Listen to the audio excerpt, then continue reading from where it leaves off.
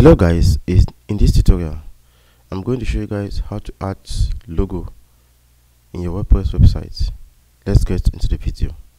So as you can see, in this website we don't actually have a logo, so let us add one. So the first thing is that you simply need to log into your WordPress website dashboard. Once you're there, you simply scroll down and you click on appearance, after which you click on customize.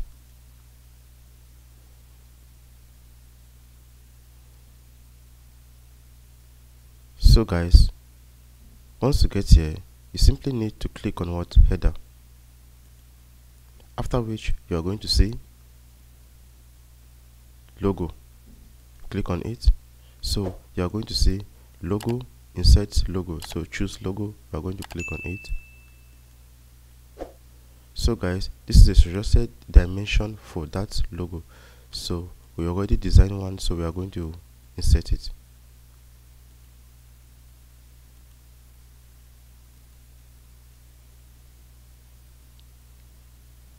Click,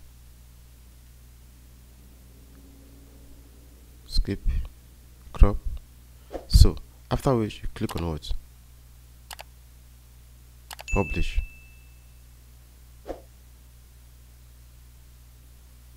Come back here and refresh our browser.